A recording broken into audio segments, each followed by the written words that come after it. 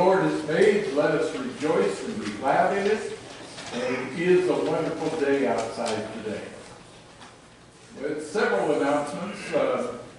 If you're interested in joining me with the book study on rural ministry, or interested in reading any of the books that I have in the fellowship hall and having a discussion at a time that doesn't conflict with our harvest coming up, let me know. There's a sign-up form there if you want to sign out any of the books. You can do that. Also, I want to point out that for the people that are in the junior, senior high at Superior High School, on the 25th at 7:30 in the morning, we're going to have prayer around the flagpole for the junior, senior high at 7:30 in the morning. It's student-led prayer, and several of the pastors will be there from Superior. And if your school system would like to do something similar, just let me know, and we can maybe arrange that. Also, October 5th on Saturday is the day to explore camp. Camp Carol Joy Halling is holding a day for elementary age kids to come for the day. Parents, if you want to join them, that cost is free for the adults, but it's $25 per child for that. And if we have people going up, I will join the group as well. So if you're interested, let me know. But you do have to sign up on the website in order to register. Today we have birthdays for at least this week, we have birthdays for Gladys Opelman and Lynette McCutcheon and Aaron Steve Saunders, and anniversaries for Zach and Nicole Bowling and Blake and Kaylee Heitman. So let us pray. Dear Heavenly Father, we ask your blessing on our members here that are celebrating their birthdays.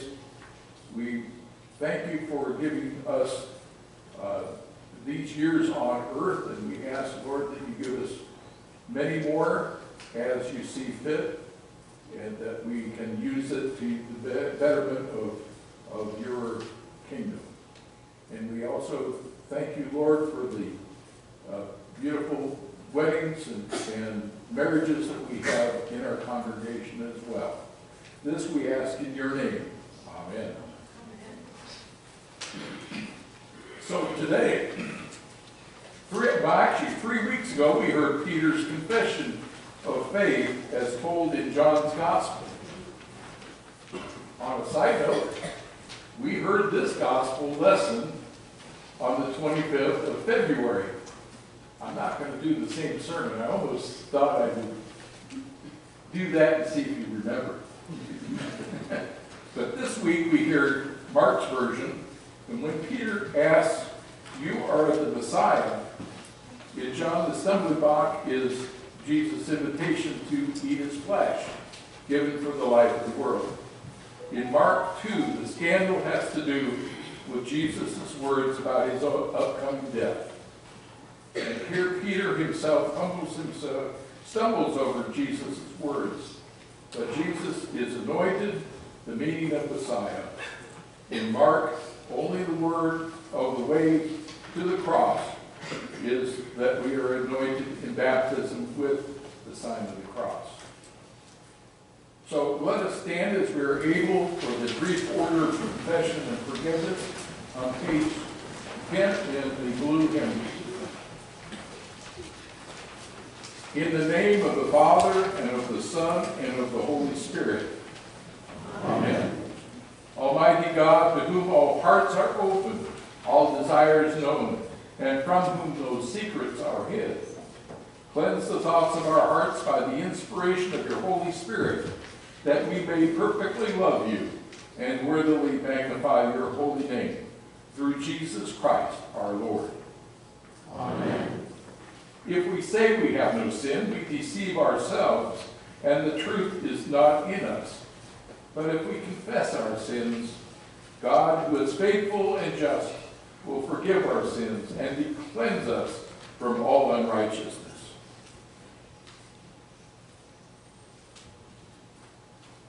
Most merciful God, we confess that we are in bondage to sin and cannot free ourselves. We have sinned against you in thought, word, and deed, by what we have done and by what we have left undone. We have not loved you with our whole heart. We have not loved our neighbors as ourselves.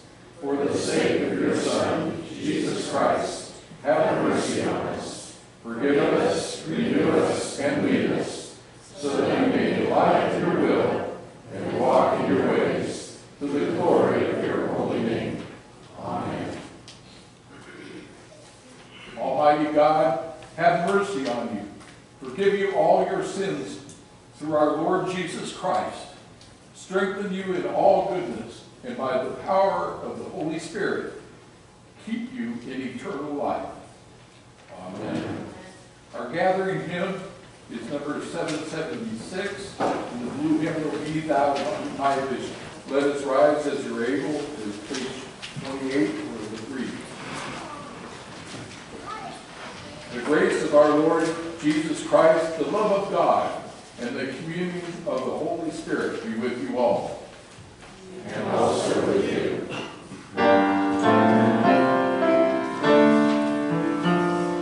Here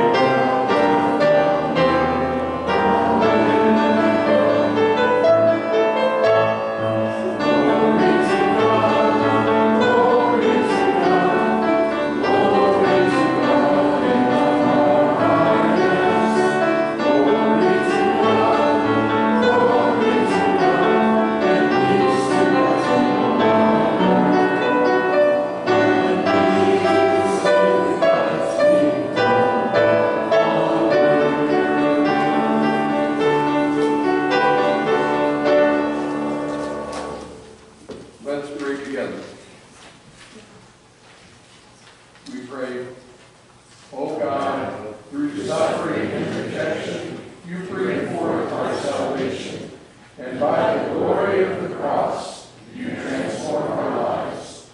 Grant that for the sake of the gospel, we may turn from the lure of evil, taking up our cross and follow your Son, Jesus Christ, our Savior and Lord. Amen. You may be seated.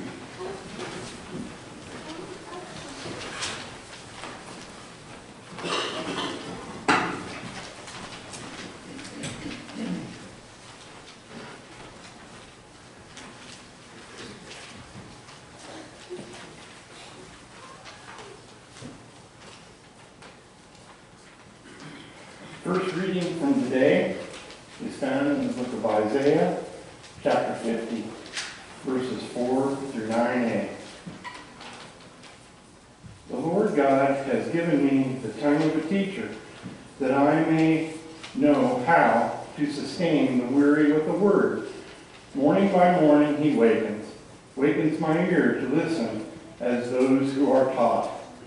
The Lord God has opened my ear. I was not rebellious. I did not turn backward. I gave my back to those who struck me, and my cheeks to those who pulled out the beard. I did not hide my face from insult and spitting. The Lord God helps me. Therefore, I have not been disgraced. Before I have set my face like flint, and know that I shall not be put to shame. He who vindicates me is near. Who will contend with me? Let us stand up together. Who are my adversaries? Let them confront me. The word of the Lord. Thanks be to God. We will read Psalm 116, verses 1 through 9, and we'll read responsively. I love the Lord because he has heard my voice and my supplication. Because he inclined his ear to me, therefore I will call on him as long as I live. The snares of death encompassed me. The pangs of Sheol laid hold on me. I suffered distress and anguish. Then I called on the name of the Lord. O Lord, I pray, save my life. Gracious is the Lord and righteous. Our God is merciful. The Lord protects the simple. When I was brought low, he saved me. Return, O my soul, to your rest, for the Lord has dealt bountifully with you. For you have delivered my soul from death, my eyes from tears, my feet from stumbling. I walk before the Lord in the land of the living. The second reading for this morning is found in the book of James, chapter 3, verses 1 through 12. Not many of you should have become teachers, my brothers and sisters, for you know that he who teaches will be judged with great strictness. For all of us make many mistakes, and anyone who makes no mistakes in speaking is perfect, able to keep the whole body in check with a bridle. If we put bits into the mouths of horses to make them obey us, we guide their whole bodies. Or look at ships. Though they are so large that it takes strong winds to drive them, yet they are guided by a very small rudder wherever the will of the pilot directs. So also the tongue is a small member, yet it boasts of great exploits. How great is a forest is set ablaze by a small fire, and the tongue is a fire. The tongue is placed among our members as a world of iniquity. It stains the whole body, sets on fire the cycle of nature, and is itself set on fire by hell. For every species of beast and bird, of reptile and sea creature can be tamed and has been tamed by the human species. But no one can tame the tongue, a restless evil, full of deadly poison. With it we bless the Lord and Father, and with it we curse those who are made in the likeness of God. From the same mouth come blessing and cursing. My brothers and sisters, this ought not be so. Does a spring pour forth from the same opening both fresh and brackish water? Can a fig tree, my brothers and sisters, yield olives, or a grapevine figs? No more can salt water yield fresh. The word of the Lord. Thanks be to God.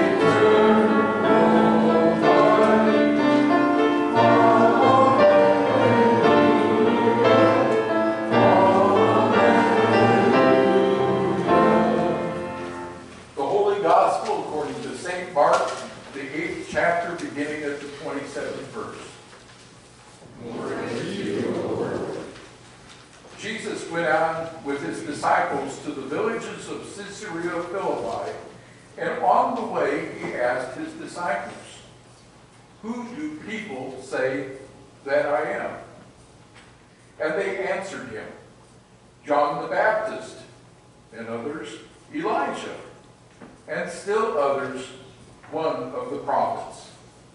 He asked them, "But who do you say I am?" Peter answered him, "You are the Messiah." And he sternly ordered them not to tell anyone about him. Then he began to teach them that the Son of Man must undergo great suffering and be rejected by the elders, the chief priests, and the scribes, and to be killed, and after 3 days rise again. He said this quite openly, and Peter took him aside and began to rebuke him. But turning and looking at his disciples, he rebuked Peter and said, "Get behind me, Satan, for you are setting your mind not on divine things, but on human things." He called the crowd with the disciples and said to them, "If any want to become my followers, let them deny themselves and take up their cross and follow me. For those who want to save their life will lose it, and those who lose their life for my sake and for the sake of the gospel will save it. For what will it profit them to gain the whole world and forfeit their life? Indeed, what can they give in return for their life? Those who are ashamed of me and of my words in this adulterous and sinful generation, of them the Son of Man will also be ashamed when he comes in the glory of his Father with the holy angels." The gospel of the Lord. Praise to you, O Christ. Then we have the children come up.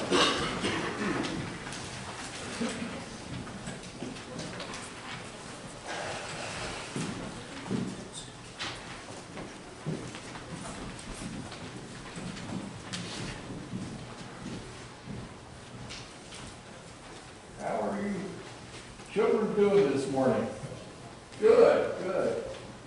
So okay, we're not boy or girl this time. Okay, that's good. So, how many of you exercise? So, do play sports? Yeah. So what kind of exercises do you do? Soccer, well, that's sport, yeah. So this morning, I almost played a goofy little song that Robert Preston used to do. Some of us old enough would remember this, that he did, that it was during the Kennedy administration where they wanted to promote physical fitness, and he sang this song Go, you chicken fat, go. Anybody remember that song? Some of you don't. Some of you had it in school, because they shipped the record to every school in America. And it's a silly song. If you want to look it up on YouTube, it's there. But I didn't play it today because we didn't have enough time. It's 6 minutes long. And you did exercise, you did push-ups, you did sit-ups, you did jumping jacks, you did stretches, all that was done during the day. And they would play it. For me, I was in 5th grade when this happened, and they would play this over the PA, and we'd all be on the floor, and we'd all be doing this stuff. So, you think that's pretty funny? Yeah. Yeah, just the thinking of me being on the floor, because it's hard for me to get up anymore. Because I don't exercise enough. So today is a little bit about exercising. You'll hear about it in the sermon. It's about exercising your faith. When he says, take up your cross and follow me, that's a call for you to exercise your faith. Okay? So let's have a prayer. Dear Heavenly Father, we pray, Lord, that you give us those spiritual muscles that we need and that we can exercise to spread the good news of the Lord Jesus Christ to the world. We know that we're young, but we are powerful, and we don't know it. But we find strength through you. This we ask in your name. Amen. See you guys later. Yeah. This is the part where I get up. Yesterday was Milo Day. And I started at 5 in the morning and ended up at 9 last night. So just a little tired.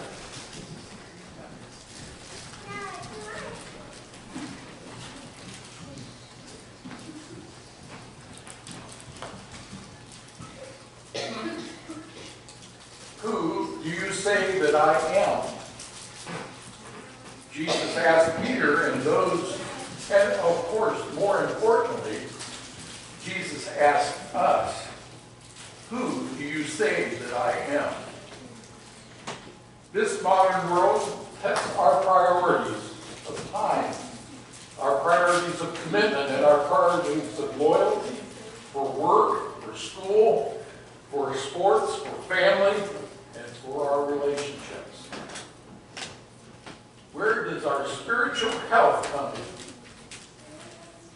I'm sure it matters to God, and Jesus may be taking a back seat in the bus rather than riding shotgun with you, or maybe even taking the wheel. I pray that it is not the case with any of you. You have to answer to God and yourself for that. We do know what others have to say about the Christian church in this day and age and its relationship to Jesus. Some of it good, some not so good. Some of that criticism is well earned. There are within the Christian church false teachers, cults of personality, and outright heresy today.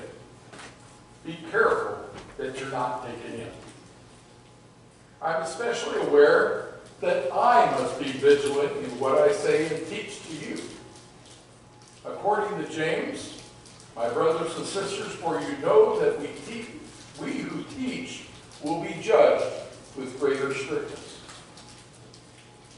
As for me, I pray that God's true message speaks to you through me, just a humble servant.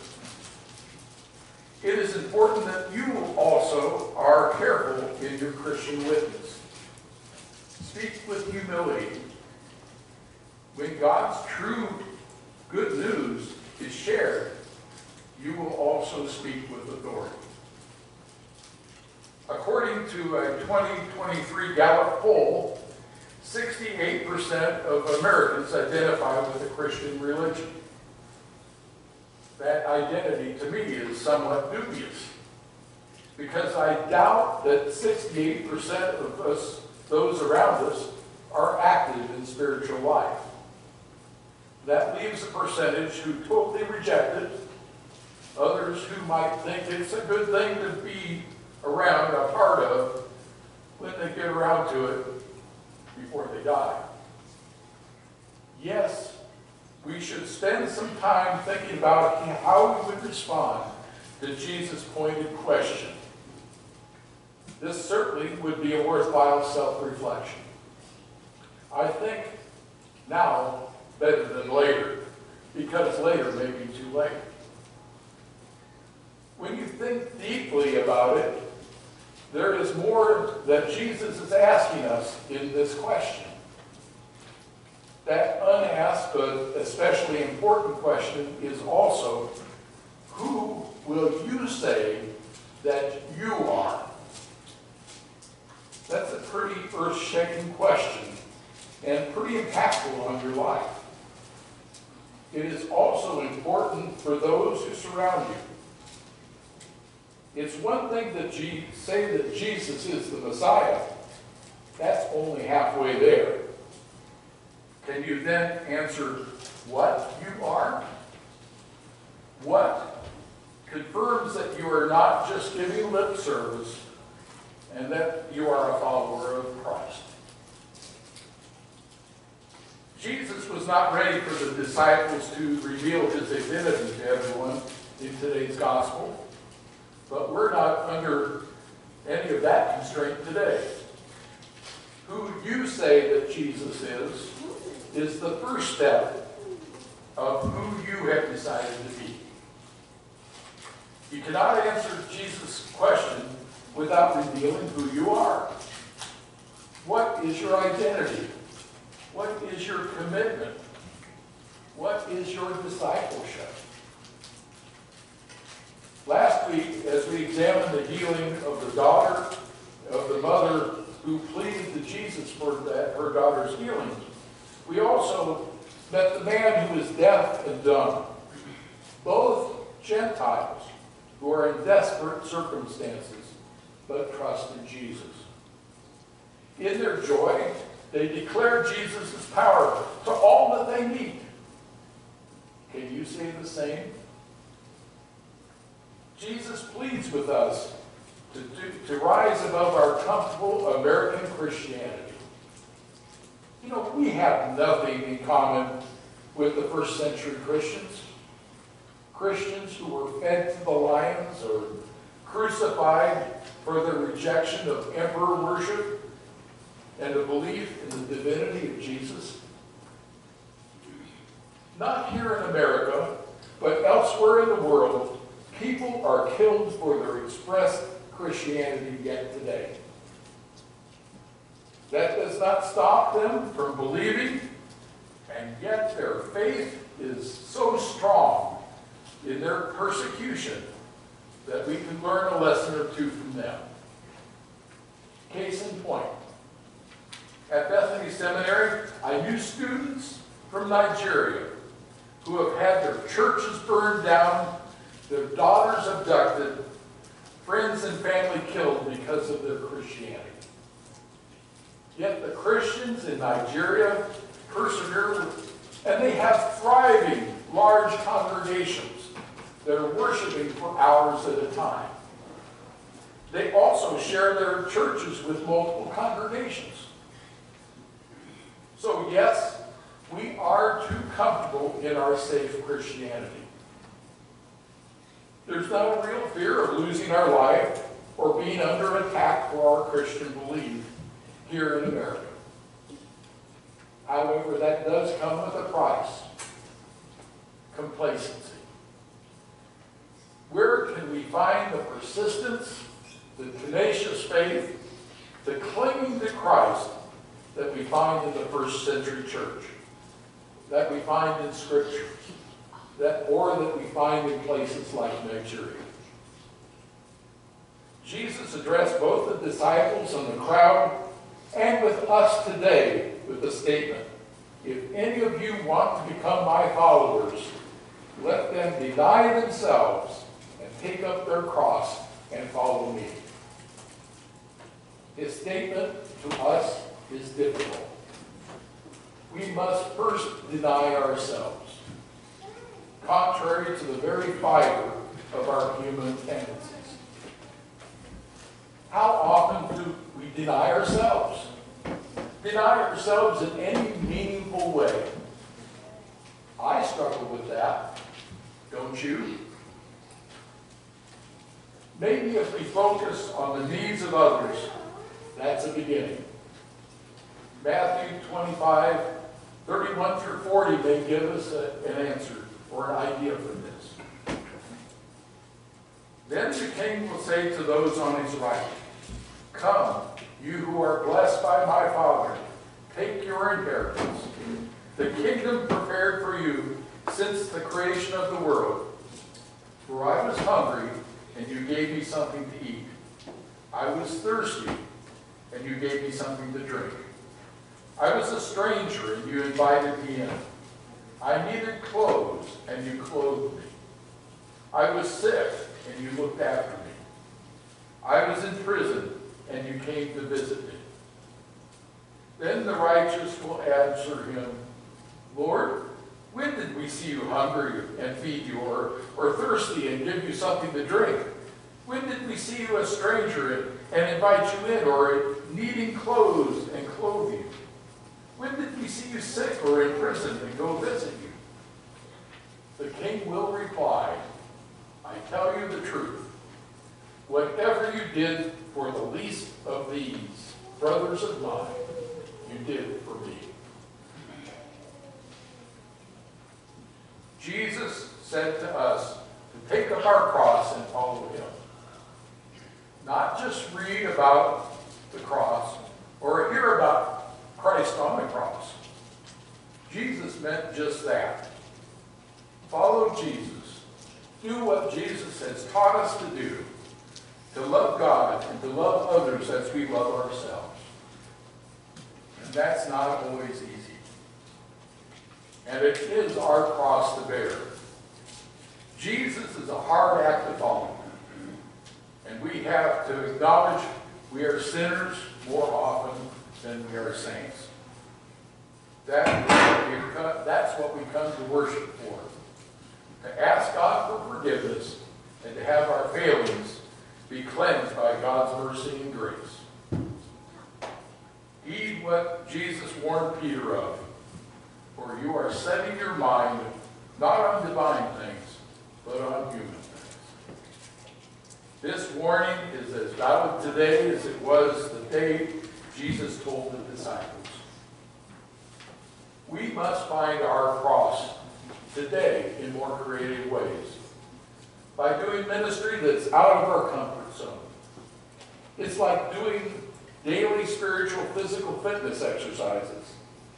We know if we do not use our muscles, you become stiff, and those muscles will grow weak from that non-use. Stretching our faith is not comfortable, nor is it meant to be. However, we can do it together. If we do it together as a church, while we grow closer to God, we will build our spiritual muscle tone together. I do not know what your cross is. That is for you to discover. I invite you to open your heart and your mind for guidance from the Holy Spirit. Amen.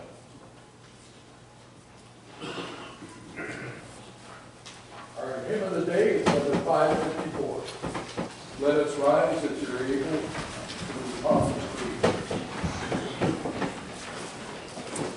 God has made us his people through our baptism into Christ. Living together in trust and hope, we confess our faith. I believe in God, the Father Almighty, creator of heaven and earth. I believe in Jesus Christ, his only Son, our Lord. He was conceived by the power of the Holy Spirit and born of the Virgin Mary. He suffered under Pontius Pilate, was crucified, died, and was buried. He descended into hell. On the third day he rose again. He ascended into heaven and is seated at the right hand of the Father.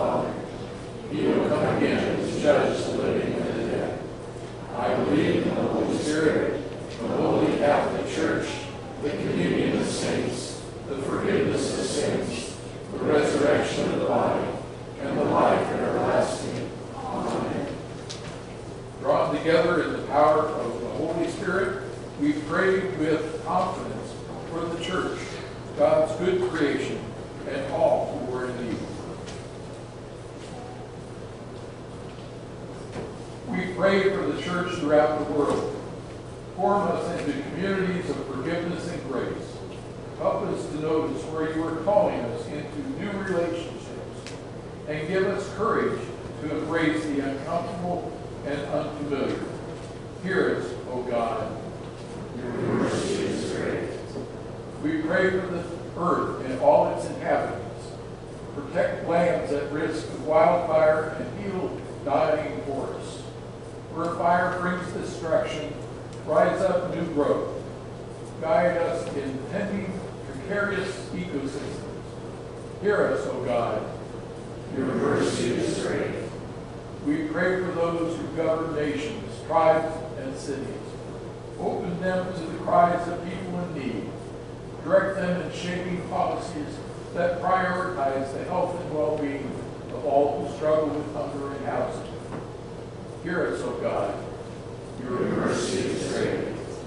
We pray for all who are ill, all who are lonely or anxious, and all who grieve, especially Gladys, Doyle, Ernestine, Shelley, Gail, Justin, Donna O, Ashton, Jason, Kurt, and Brennan.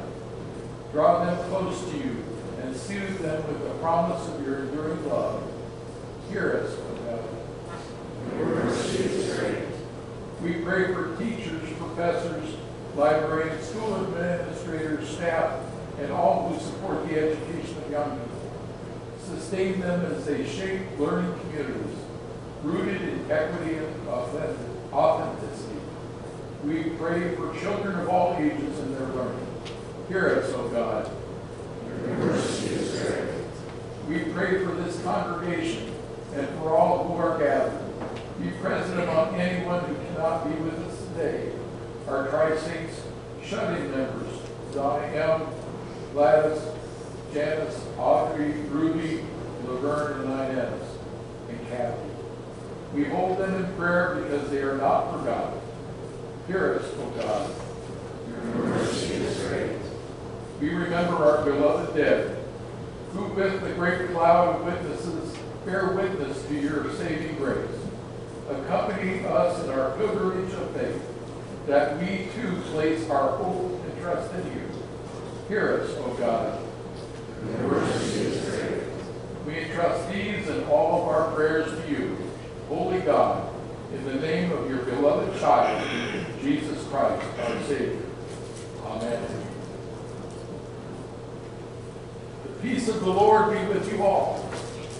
And also with you. You may share the peace with each other.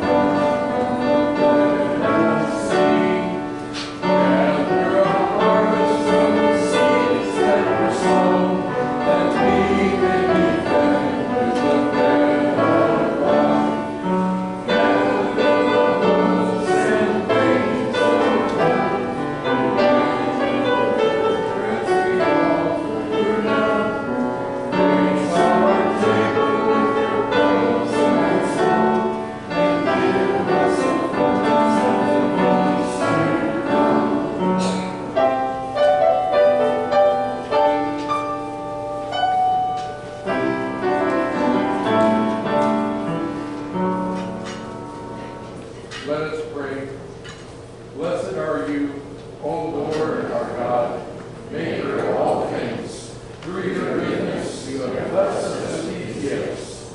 With them we offer ourselves to your service and dedicate our lives to the care and redemption of all that you have made.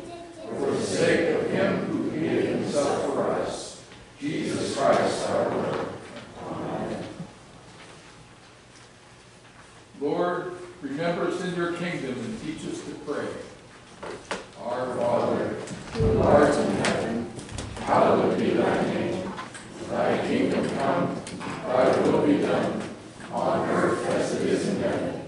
Give us this day our daily bread, and forgive us our trespasses, as we forgive those who trespass against us. And lead us not into temptation, but deliver us from evil. For thine is the kingdom, and the power, and the glory, forever and ever. Amen. Almighty God, Father, and Son, and Holy Spirit, bless you now and forever. Amen.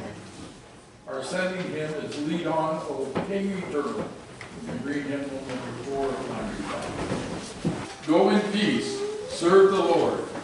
Thanks be to God.